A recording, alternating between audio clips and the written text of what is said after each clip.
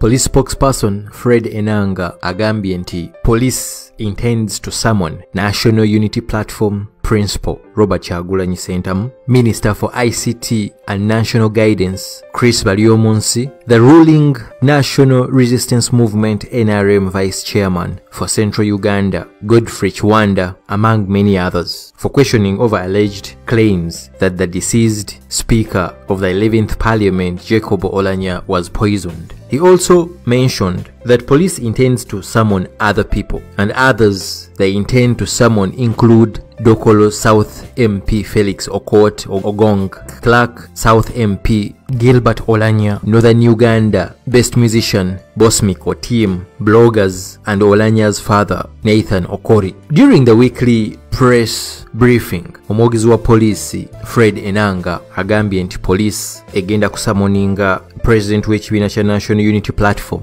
Robert Kyagulanyi Ssentamu, bagenda kusamoninga vice chairman for Central Uganda owa NRM Godfrey Chiwanda, bagenda kusamoninga minister wa ICT and National Guidance oyo nga ye Chris Baryomunsi. Abalala bebatadde ku list kuliko taata w'omugenzi Jacob Oulanyah oyo nga ayitibwa Nathan Okori, kuliko Gilbert Oulanyah, kuliko Dokolo South MP Felix Okot Ogong, ekubako n'omuyimbi Bosmic Otim, ne ba bloggers naye nga Fred Enanga wabadde addressinga bannamawulire ba bloggers taba mentioninze manya, he just said bloggers. Nga sinabala kweyongerayo, gwawuliriza kansooke nkubuuza ekibuuzo, are you surprised? Kino kyewuunyisa gy'oli oba nedda? If you want to know my answer, for me this is not surprising. Kino tekyewuunyisa, because if you follow how things run in Uganda, as long as General Tibahabulwa says something, just know it's going to happen anyway. So General Museveni yavaayo n'agamba, mujjukira that speech yasooka okukola kufa ku Oulanyah, n'agamba nti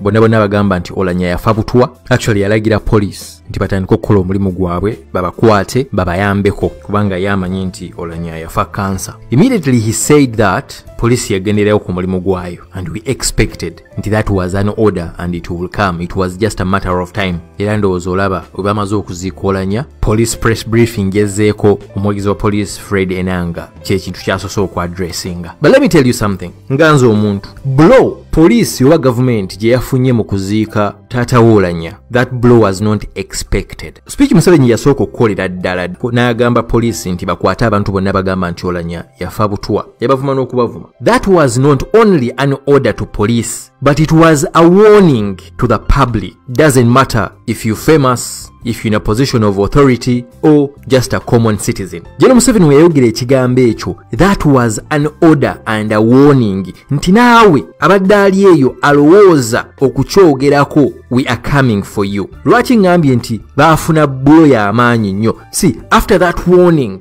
nga Museveni amaze okukyogera, yali akimakinze clear era nga bamanyi nti the public is going to completely keep quiet, buli omu mu kutya. After that warning, the last thing they expected was Oulanyah's father kuvaayo nga bagenda kuziika mutabani we, nga ba government officials bonna baweddeyo, ng'ensi yonna almost ewuliriza, I mean Uganda. Ebintu byasooka okwogera we baamuwa mic, wasooka ne wabaawo oluvuuvuumo. I don't have clarity oba kituufu oba si kituufu nti baali bamuganya okwogera. I don't know about that. It was a rumor on social media. Naye we yasooka okufuna bwati mic, the first thing mu bigambo bye yasooka okwogera kwe kuddamu n'ayogera ekigambo ekyo nti mutabani wange yaŋŋamba nti baali bamuwadde obutwa. I think mwenna mujjukira Norbert Mao yali translator wa muzeeyi we baali bagenda okuziika mutabani we. Naye nga speech ya General Museveni gye yasookera ddala okukola ku Oulanyah was meant to avoid all this. For me, that is my personal thinking or my personal take. Kasita yavaayo yali amaze okiteekawo loud and clear nti avaayo yenna, this is what we are going to do, era nga baali tebasuubira nti waliwo omuntu agenda okuvaayo akyogereko loud and clear. Tunuulira abantu bonna be basamoninze, ngenda kumenyera omu Bobi Wine. Genda otunuulire speech za Bobi Wine zonna we yali ayogeranga ku poison n'Oulanyah. Yagambanga taata we, yakolanga reference okuva mu bigambo bya taata wa Jacob Oulanyah. So I don't know how you going to summon him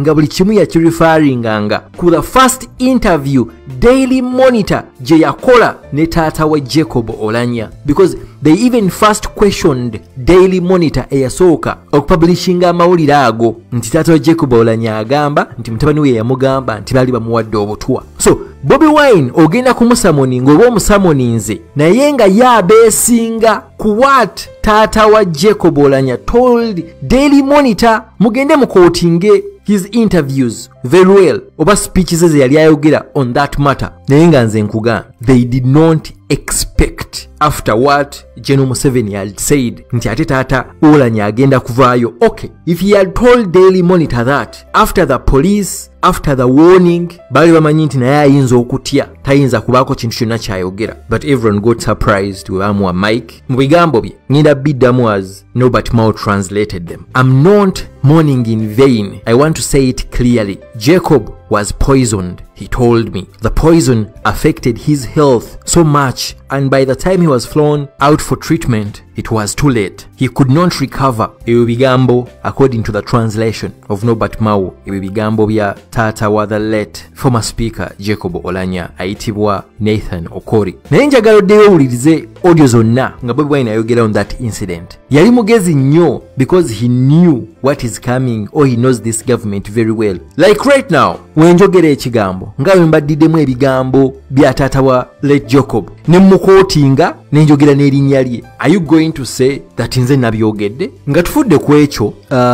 Kiwanda police emuneeminze mu bantu begenda okuyita Godfrey Kiwanda ebintu bino yasoose kubyogera bwe bamuhostinze ku Capital Gang n'agamba nti ye Jacob Oulanyah yamugamba nti he was poisoned. We yali amucheckingako when he falls sick. I haven't seen any blogger who came out really and said, okay, many of them said Jacob Oulanyah was poisoned, but the people that I've actually seen have been referring to the statement that Daily Monitor published after the first interview gye baakola ne taata wa Jacob Oulanyah. So how powerful is the whole case? Oba we have reached a situation where we are not supposed even to quote people. Have we reached that extent? Nti omuntu wayogera ekintu tosobola kukiddamu nti oli yagambye kino, because most bloggers have been quoting that taata wa Jacob Oulanyah yagamba nti Jacob Oulanyah yamugamba, and those are people that I see who are being summoned. So let us all wait, katulinde tulabe. I'm very interested to see how far this is going to go, especially eri taata w'omugenzi, because it all comes to him. Yasooka okwogera nti mutabani we yamugamba. I'm very sure these people like Kiwanda, bali omunsi, they all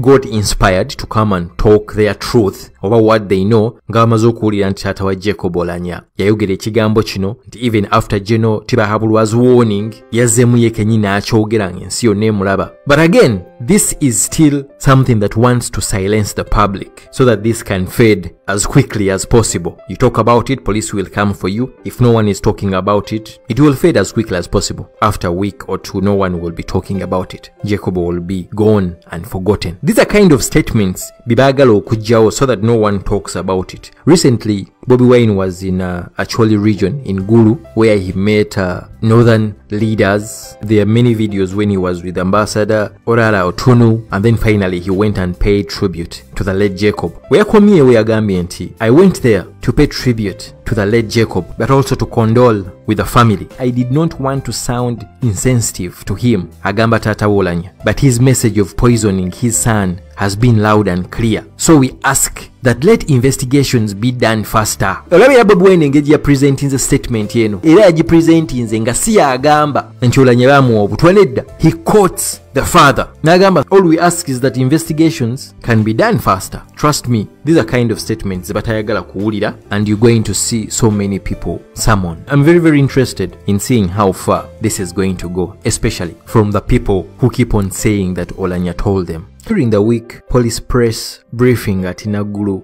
Kampala, police spokesperson Fred Enanga agambye nti police intends to summon National Unity Platform Principal Robert Kyagulanyi Ssentamu, Minister for ICT and National Guidance Chris Balyomunsi, the ruling National Resistance Movement NRM Vice Chairman for Central Uganda Godfrey Kiwanda, among many others, for questioning over alleged claims that the deceased Speaker of the 11th Parliament Jacob Oulanyah was poisoned. He also mentioned that police intends to summon other people, and others they intend to summon include Dokolo South MP Felix Okot Ogong, Clark South MP Gilbert Oulanyah, Northern Uganda best musician Bosmic Otim, bloggers, and Oulanyah's father Nathan Okori. During the weekly press briefing, omwogezi wa poliisi Fred Enanga agambye nti police egenda kusamoninga president w'ekibiina kya National Unity Platform Robert Kyagulanyi Ssentamu, bagenda kusamoninga vice chairman for Central Uganda owa NRM Godfrey Kiwanda, bagenda kusamoninga minister wa ICT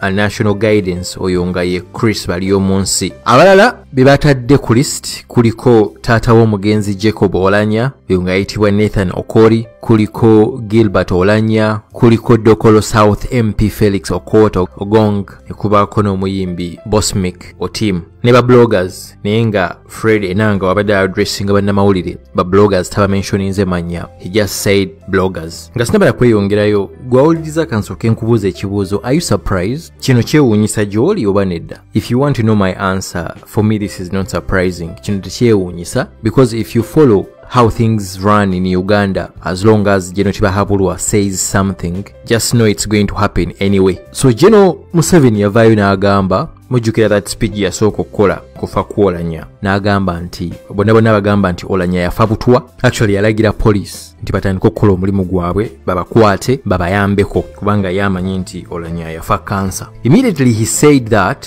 police yagenderayo ku mulimu gwayo, and we expected nti that was an order and it will come. It was just a matter of time. Era ndowooza olaba bwe bamaze okuziika Oulanyah, police press briefing gezzeeko omwogezi wa police Fred Enanga kyekintu kyasoose okwadressinga. But let me tell you something, nganze omuntu blow police oba government gye yafunye mu kuziika taata w'Oulanyah, that blow was not expected. Speech Museveni yasooka okukolera ddala n'agamba police nti bakwate abantu bonna bagamba nti Oulanyah yafa butwa, yabavuma n'okubavuma. That was not only an order to police, but it was a warning to the public. Doesn't matter if you're famous, if you're in a position of authority, or just a common citizen. General Museveni we yayogera ekigambo ekyo, that was an order and a warning nti naawe abadde ali eyo alowooza okukyogerako, we are coming for you. Lwaki ngambye nti baafuna blow y'amaanyi nnyo? See, after that warning nga Museveni amaze okukyogera yali akimakinze clear era nga bamanyi nti the public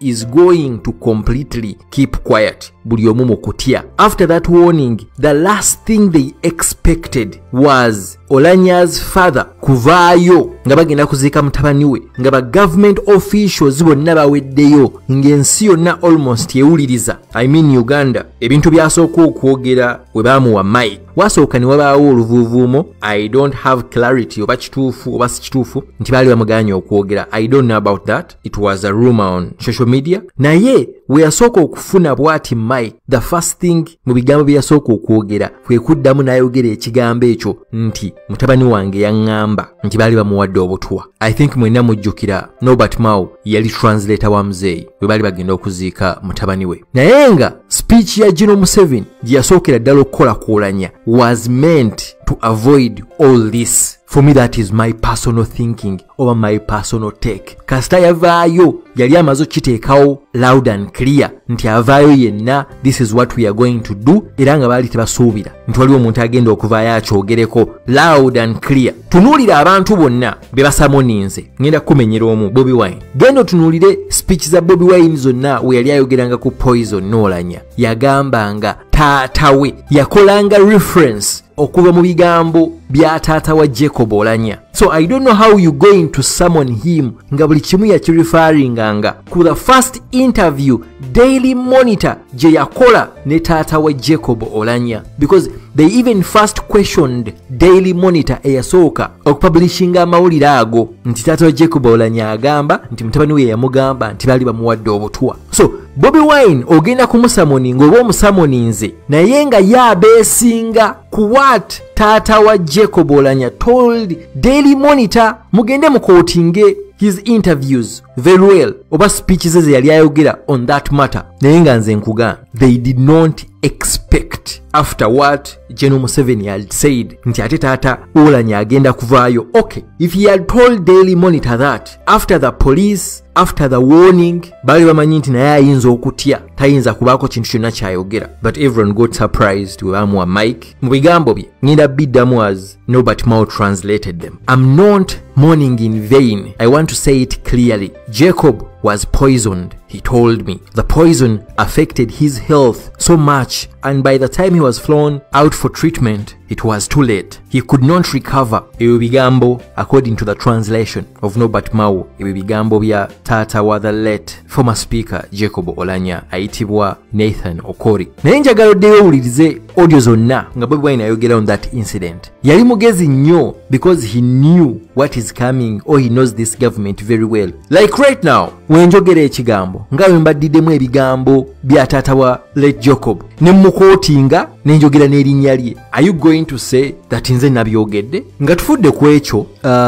Kiwanda police emuneeminze mu bantu begenda okuyita Godfrey Kiwanda ebintu bino yasoose kubyogera we bamuhostinze ku Capital Gang n'agamba nti ye Jacob Oulanyah yamugamba nti he was poisoned we yali amucheckingako when he falls sick. I haven't seen any blogger who came out really and said, okay, many of them said Jacob Oulanyah was poisoned, but the people that I've actually seen have been referring to the statement that Daily Monitor published after the first interview gye baakola ne taata wa Jacob Oulanyah. So how powerful is the whole case? Oba we have reached a situation where we are not supposed even to quote people. Have we reached that extent? Nti omuntu wayogera ekintu osobola kukiddamu nti oli yagambye kino, because most bloggers have been quoting that taata wa Jacob Oulanyah yagamba nti Jacob Oulanyah yamugamba, and those are people that I see who are being summoned. So let us all wait, katulinde tulabe. I'm very interested to see how far this is going to go, especially eri taata w'omugenzi, because it all comes to him. Yasooka okwogera nti mutabani we yamugamba. I'm very sure these people like Kiwanda, bali omunsi, they all